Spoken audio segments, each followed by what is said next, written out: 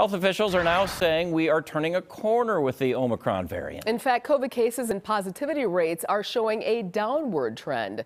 Our Gabriella Mays joins us live here in the studio. And Gabby, health leaders still stress we're not out of the woods just yet. Yeah, that's right. Officials say that's because even with that decline, cases are still at record numbers in the county. Milwaukee County is seeing an average of 975 new cases per day and about 8 deaths per day, while the average number of new cases per day are down by about 387 compared to last week. Deaths are increasing. The county also announcing today it received more than 500,000 N95 masks from the governor. 175,000 of those masks have been given to 10 local municipalities. Now, Dr. Ben Weston says wearing a mask, getting the vaccine, and a booster shot are the best protection against the virus. Of course, breakthrough infections can occur, but if you're vaccinated, and especially if you're boosted, you're substantially less likely to have a breakthrough infection and test positive for COVID than those who are not.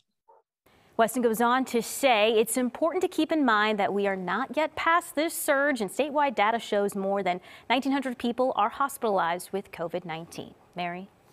All right. Thank you, Gabby. Well,